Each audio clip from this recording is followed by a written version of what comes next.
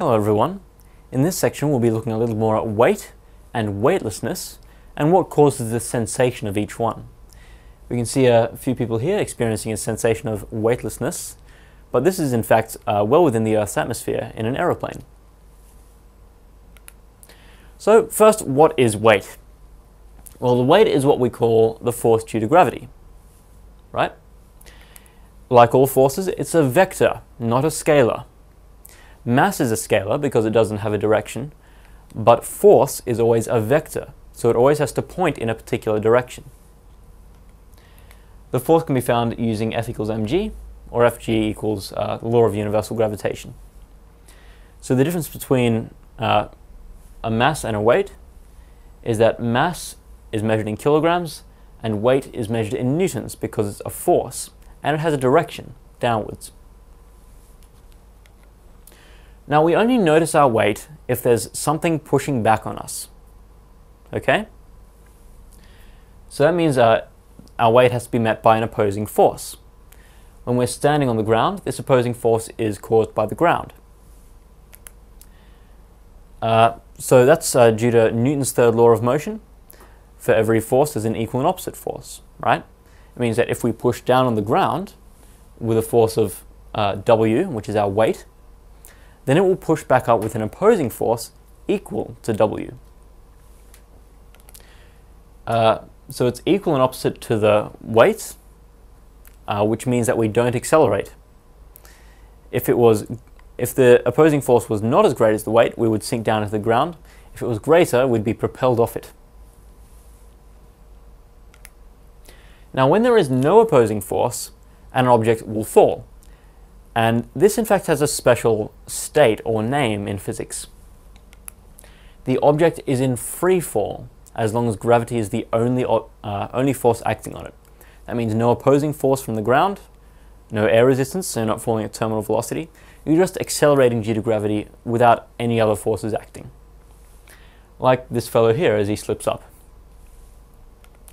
So in this state, the body's weight has not disappeared, but it feels weightless, because it can't feel any forces pushing back on it to show that it has weight, right? So objects orbiting the Earth happen to be in free fall, like the space shuttle over here, which, as you can see, orbits very fast. They don't fall back toward the Earth because their weight force is always perpendicular to their motion, right? It's moving so fast that by the time it starts falling toward the Earth, it's actually moved across, and so it curves around in a circle instead. So all the time the space shuttle is falling toward the Earth, but it's just moving so fast that it ends up going around the Earth before it can land. This means that the gravitational force is acting like a centripetal force. It's never acting in the same direction as the spaceship is moving, and never moving in the opposite direction. It's always perpendicular, which means that we don't affect the speed, only the direction of the space shuttle's velocity. So what does weightlessness feel like? Well, if you've ever jumped or fallen, then you will have felt a slight sensation of weightlessness. Another way we can think of it is the sensation you get in an elevator when it suddenly starts dropping, or in this case, when the cable holding it up suddenly snaps.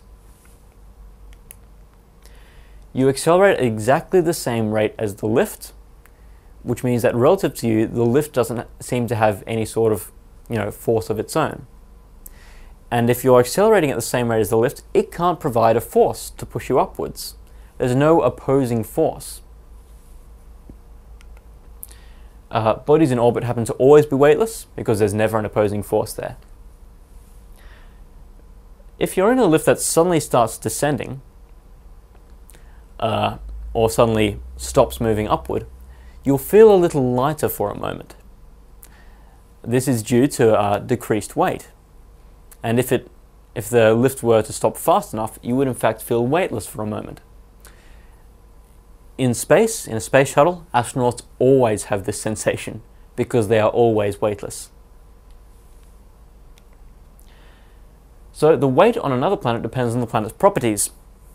We have a different planet over here, Saturn, of course. Fg equals gmm over r squared, as we know. So gravitational force depends on the mass of the planet, m2, and the radius of the planet, r. So what's the gravitational force like on different planets? A planet with the same radius as the Earth, but more mass, will have stronger gravity at the surface. Right? Gravitational field is proportional to mass, so if radius is the same, something with more mass will have a greater gravitational field, and so greater acceleration. A planet with the same mass but larger radius, so a planet that's a lot less dense, will have weaker gravity, because in this case m2 is the same, but the radius is increasing, so the gravity decreases. It means that the strongest gravitational fields come from bodies that are very, very small and very, very heavy. Certain astronomical objects out there include white dwarfs and neutron stars. These objects are very, very small, the size of a planet or smaller, but they have the mass of a star, which means that they're very small bodies with a very large mass, and they have very strong gravitational fields. In general, larger planets have a larger gravitational acceleration. But hang on, I hear you say, didn't you say that larger planets with the same mass would have less acceleration? Well, that's right, but they tend to not have the same mass. The volume of a planet increases with the cube of its radius, right? Because the volume of a sphere is 4/3 pi r cubed, right? As the radius doubles, then the volume will increase by a factor of 8, because you're cubing that doubling effect. On the other hand, the gravitational force decreases with the square of the radius. So it means that if you increase by a certain radius, your gravity will increase about proportionally. So an object with twice the radius of the Earth, assuming it has the same density, will have an object will have a gravitational field that gives twice the acceleration of the Earth. All right, so that's the end of the theory. We've learned about weight and weightlessness, and weight on different planets. Let's go on to some questions. Astronauts in the space shuttle feel weightless because we have a few options. There is no gravity in space. The Earth's gravitational field is very weak in space. The astronauts have less mass in space, or the astronauts are falling at the same rate as the shuttle. So it turns out that the astronauts aren't completely weightless. They just feel weightless, which is why it's mentioned in the question here. This sensation of weightlessness means that even though you still have weight, you just don't notice it because there's no opposing force. So let's go through our options. There is no gravity in space. Completely wrong. There is gravity in space. It's what causes the planets to stay in orbit. It's what causes the space shuttle to stay in orbit around the Earth. B says the Earth's gravitational field is very weak in space. Now, while it is weaker than on the surface, it is not all that much weaker. At the altitude of the space shuttle, the gravity is about 8.7 meters per second squared, which is pretty close to what we have on the surface. Of course, if we were going to Jupiter or something, then this would be closer to the correct answer. C, the astronauts have less mass in space. Doesn't work. Conservation of mass. Zero mass would cause weightlessness, but only photons have zero mass. You'll be learning about them later on. And so, because we can't change our mass, C can't be right. Our last option is D. The astronauts are falling at the same rate as the shuttle.